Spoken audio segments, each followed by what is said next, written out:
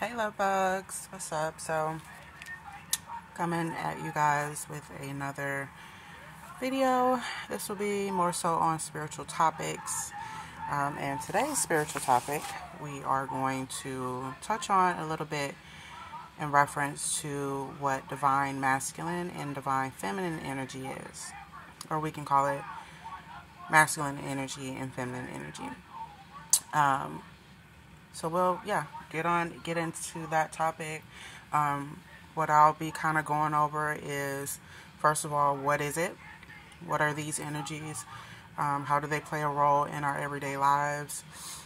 Even the traits of both energies that we have within us.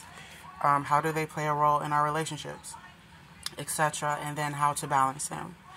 All right, so again, if you are a returning subscriber of mine, I welcome you back. If you are new here, then I welcome you.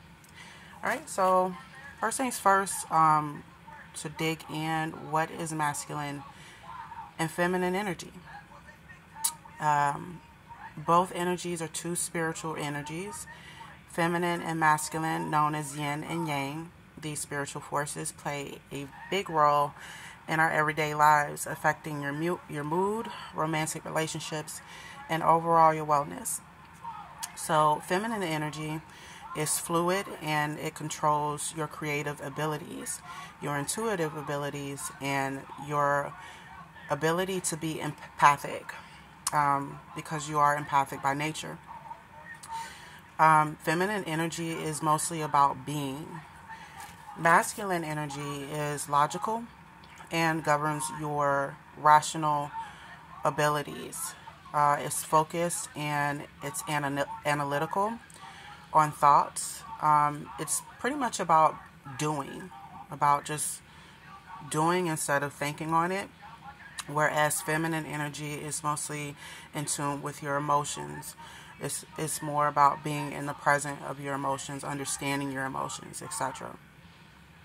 Being able to tap into them as well. These energies are polarities and symbols for spiritual forces in you. They are not related to biological gender or stereotypes. So again, when we think about masculine and feminine energy, I think the misconception, I don't know why I can't get my words together.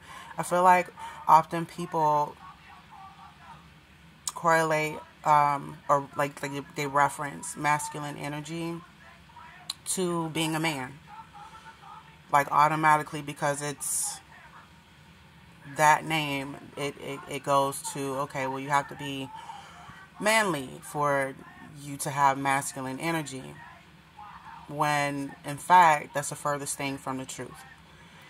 Then when we think about feminine energy, we think about a woman. But the truth of the matter is, we have both in us.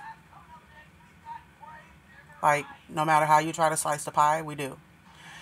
The problem is where there's an imbalance, where one energy is more dominant than the other, it overpowers the other energy that we have in us. So let's say if you are a female and you operate mostly out of your masculine energy, you're more than likely not able to tap into your emotions. And if you do, your pride gets into the way.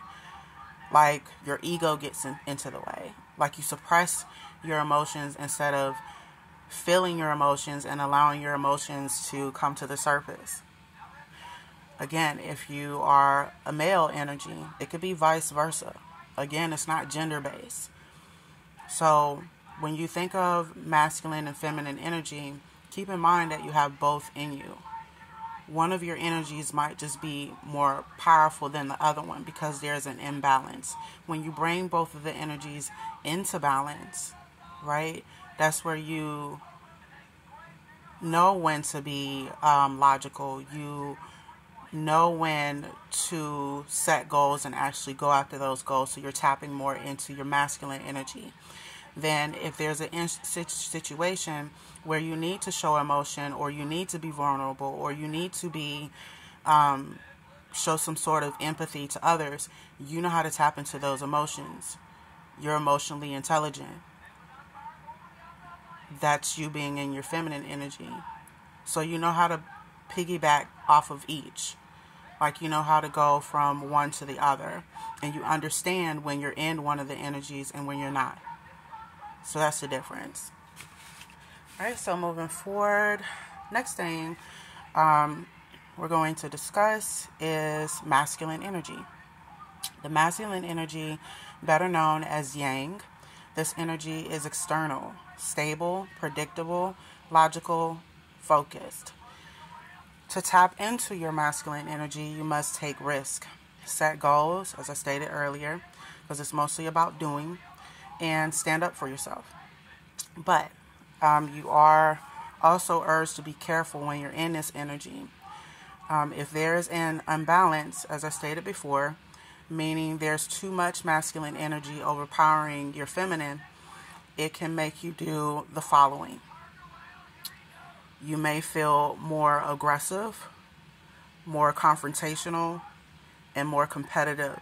You may show more competitive behavior.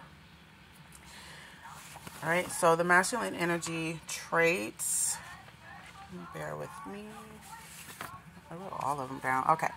The masculine energy traits are as follow. It's analytical, individualistic, projective, focused, goal-oriented, driven, assertiveness, confidence. There's probably more traits, but I didn't really feel like writing everything down with that. But what I'll do is I'll put in the description box which links, like which websites you guys can go to better read up and research on this. Because again, there's more traits to the masculine energy. I just wrote down a few. You're also more rational when you're in your masculine energy. You're more likely to take action rather than thinking on something. You'll just kind of do. Again, it is about doing. So that's the masculine energy. It is also structured while feminine energy isn't. Okay, so bear with me. I wrote a lot of shit down. Okay, so feminine energy. I'm going to talk about that one. And then we'll talk about how to balance them. Okay.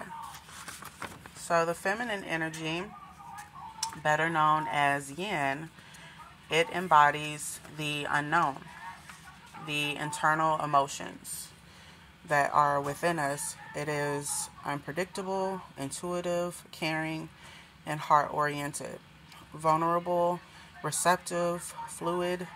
This energy can be cultivated by meditation, even dancing, creating, sharing your feelings, or spending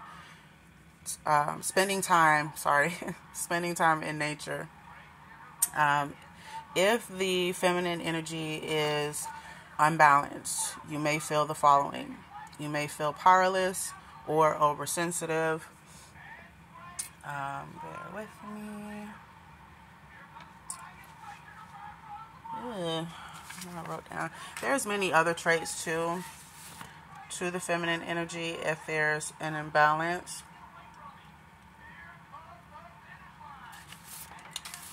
I'm trying to see where I wrote the crap down.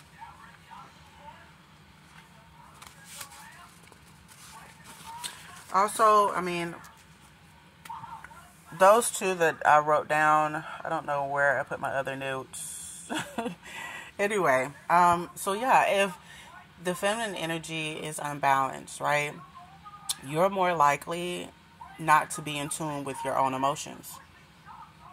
In so many words, like you may be a person that will suppress your emotions, and whenever it's time to talk about your emotions, your ego gets in the way and you feel like you don't need to talk about your emotions. You're more receptive to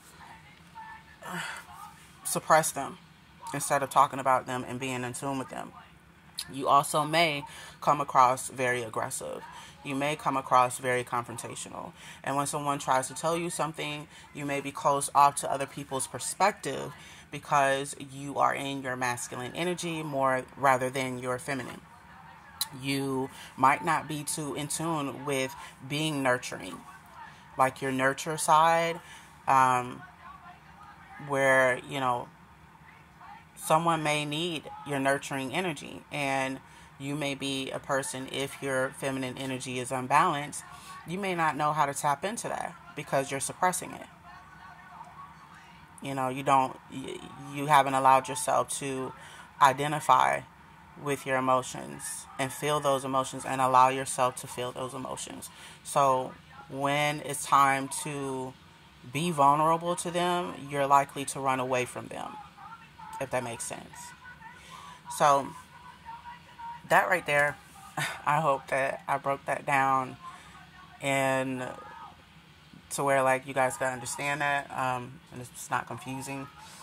But yeah, I feel like women as nurturers, like as people that are by nature empathic and loving and caring, I feel, especially in today's society, a lot of women are running around and have forgotten that they have that energy within them.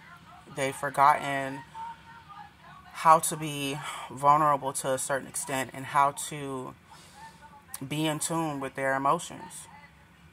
Hence why I feel there's a lot of imbalance between masculine and feminine, between men and women.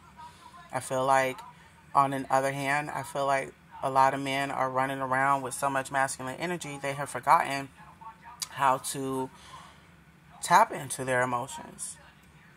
And I feel like, to piggyback off of that, I feel like a lot of those men, not all men, and when I say women, not all women, so don't misunderstand how I'm wording this. I'm trying to make sure I word this a certain way. I feel like men too, they're running around and they have forgotten, you know, what it means to be in tune with your emotions, what it means to show emotion, and that showing your emotions is not a sign of weakness. It's embodying literally who the fuck you are. And by you suppressing those emotions, you're hiding half of yourself, you might as well say. Like, it's very crazy out here in terms of how people operate. But I feel like a lot of that has to do with our childhood, the principles and values that we were raised on. A lot of our choices that we make as adults stem from childhood. It stems from how we were taught to be. We were not taught to choose our own path. We were not, even some men, if we're going to get back to men, a lot of men were not taught to show emotion. They were told that if you show emotion, you're weak, you're a girl. It's that's frowned upon, in our home. You better not. If you fall down and you scrape your knee, your ass better not cry. Like, right there, in most men, if we're talking about the individuals that don't know how to show emotion, that don't know how to tap into their emotion, or are afraid to tap into their emotion based upon what society will think of them, because there's a lot of those men running around, there's a lot of those females running around that operate like that. And it's not no one's fault. Like, I don't even blame the person. I feel what we went through as children, that is not our fault. But what you choose to do as an adult, how you choose to respond as an adult to situations or people, that is your responsibility. That is your fault. In my opinion, because there's so much knowledge out here that you can drown yourself in. Like, you can seek knowledge to enlighten yourself on these topics and A lot of people choose not to do that. And I feel like a lot of people choose not to do that because it's based upon their ego and their pride. The ego gets in the way, and once that gets in the way, you can forget it. You know, the ego takes over. The ego is in the driver's seat. That's how most of these relationships are. That's mostly how these marriages are. People get married for the wrong goddamn reason, or people get married and have all these expectations that are unrealistic. You know, I go on and on and on. And I feel like there's definitely an imbalance between masculine and feminine energies within people. And that's where we have this whole power struggle. You know, one is trying to prove how powerful the other isn't. Like, there's this constant pull for power to prove something to the other person, like to prove dominance. And it's, to me, if you really ask me how I feel towards that, it's absolutely stupid. It's the most stupid and ridiculous shit I've ever fucking heard in my life. I'm sorry. Sorry, not sorry. I feel like it's absolutely retarded. That's why I feel like sometimes I wish I was born in another era. You know, another time, another generation other than this one. Like, it's the most stupidest shit I've ever fucking heard in my life. And a lot of it has to do with suppressing one of the energies where the other one is more powerful than the other one. There's all this imbalance in each of us. And if you don't understand what the imbalance is, if you don't know how to recognize the imbalance between your feminine and masculine energy that you have in you, then there's no way that to know that you have an issue. Like, even if someone sat you down and told you, you know, you wouldn't know if you had an issue if you're not, you know, even open to it as well. Like, a lot of people ain't open to this because, again, it's ego and pride. It has nothing to do with shit else but their ego and pride. And I feel like if a lot of people, for a moment, pushed aside the ego and the pride, like, let's take that off the table for a minute. Let's remember what it's like to be a human being. We're not basing this on gender. And if for a moment people were more receptive to receiving information like this and understanding, okay, when I'm doing this, I'm in my masculine. When I'm reacting like this, I'm in my feminine. Like, if people took the time to really be receptive to this, I feel like a lot of marriages would not end in divorce. I feel like a lot of relationships would be more healthier. But unfortunately, that's not the case these days. So anyway, let's get back to subject. So yeah, if you are imbalanced in your feminine energy, you are more than likely to lack confidence. You are more than likely to be codependent. This goes for male or female. Because again, when talking about masculine and feminine energy, this is not gender-based. We're not talking about man or female. We are talking about energy and the traits that we carry within those energies. That's basically what this is. If I could sum it up, it's not, you know, it's not basing it upon whether you're a man or female.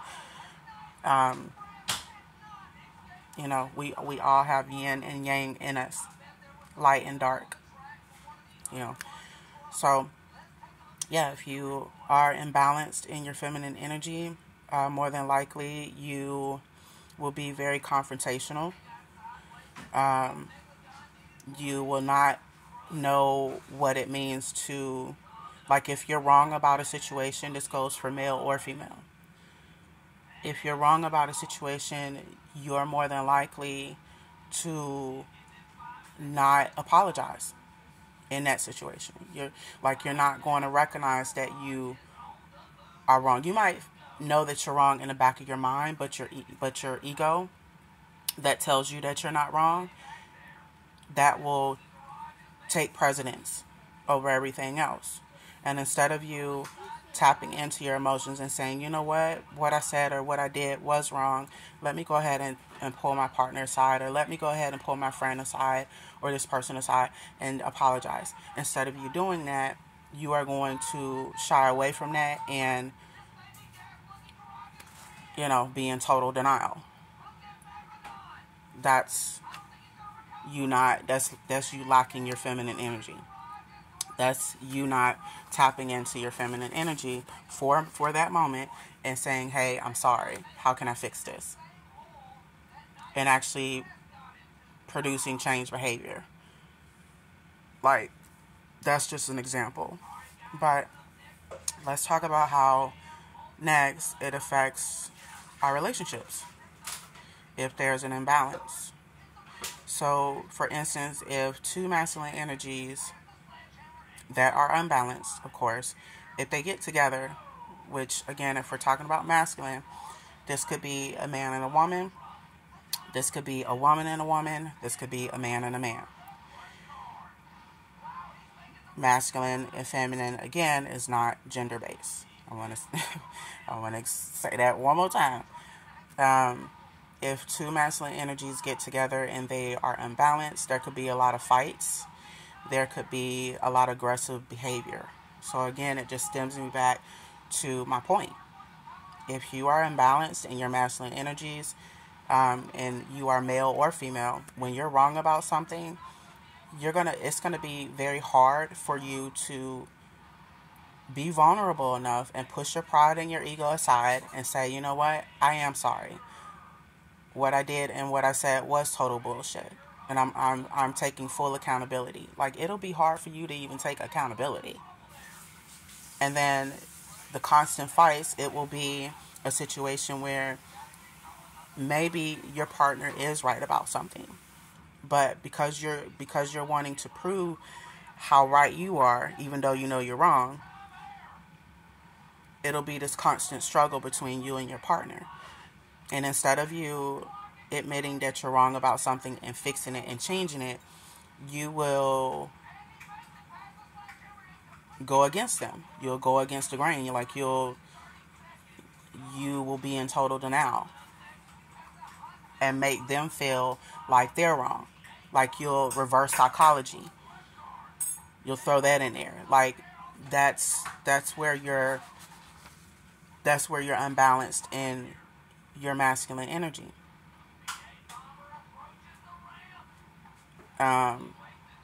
In that setting, because you know you're wrong, you're not thinking from a logical sense.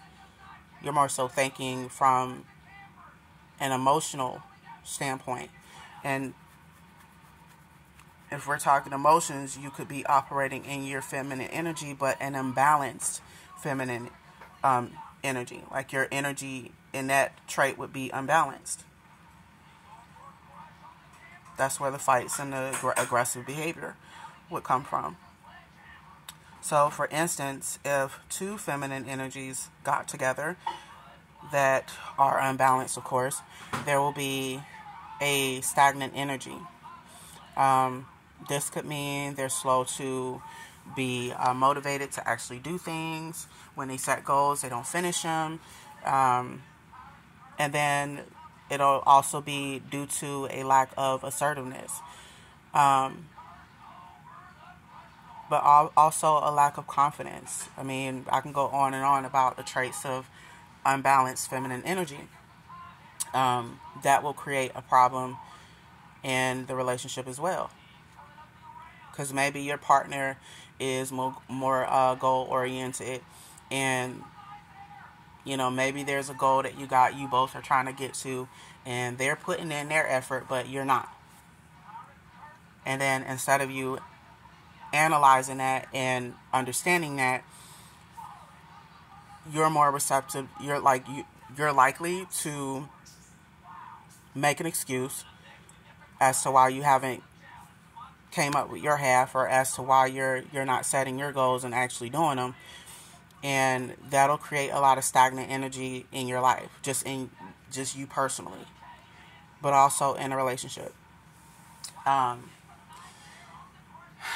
You'll lack the ability to show your partner the nurturing and loving side of you. Why? Because your feminine energy is suppressed. You're not allowing that to come to the surface. You're not recognizing that part of you is unbalanced. You know, so therefore, your relationship will lack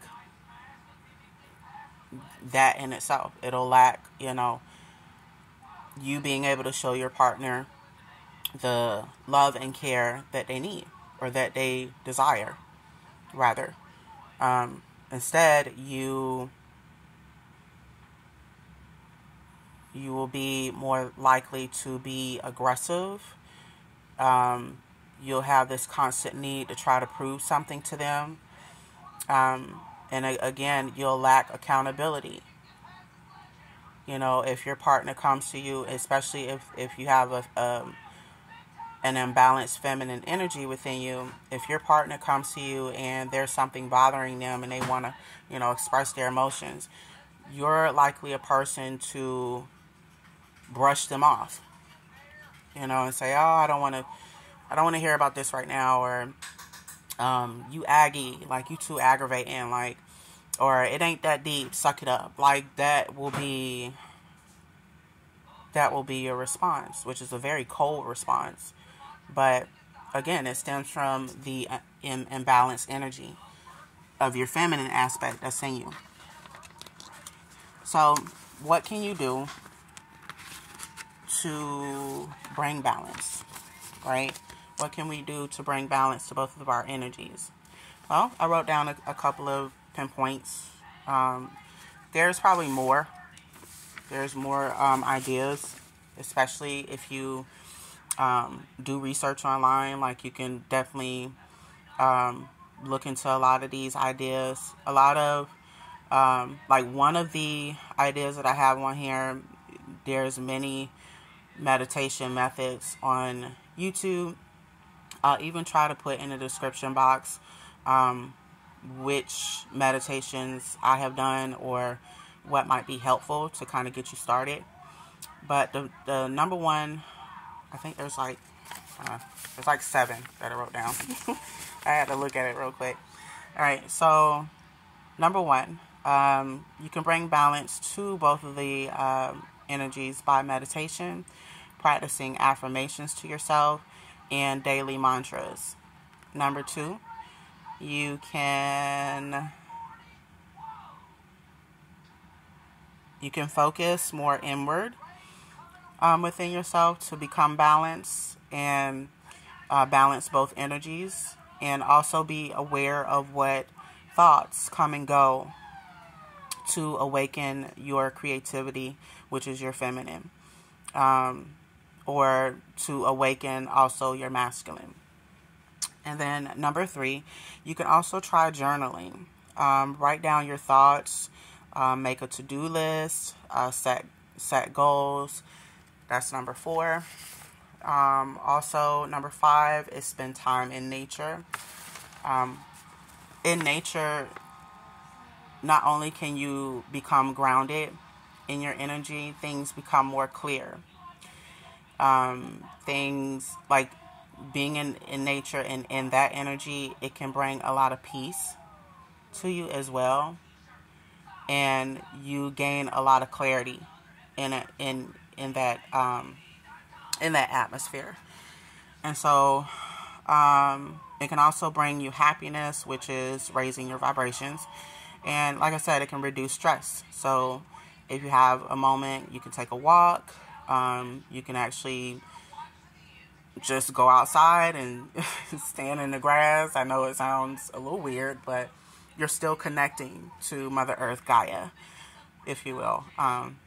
So yeah, that's number 5. Number 6 is you can connect with loved ones, friends, people that are good for your energy. Don't connect with just with just everybody, or people that like aggravate you, or that's not going to get you in a high vibrational state, or that's like filled with drama. Don't connect with those type of people. I'm talking about the loved ones that You know, they could be friends, they could be co-workers that maybe y'all are friends. They could be some family members or family in general. If it's going to bring you a good positive vibe, then, you know, connect with those individuals.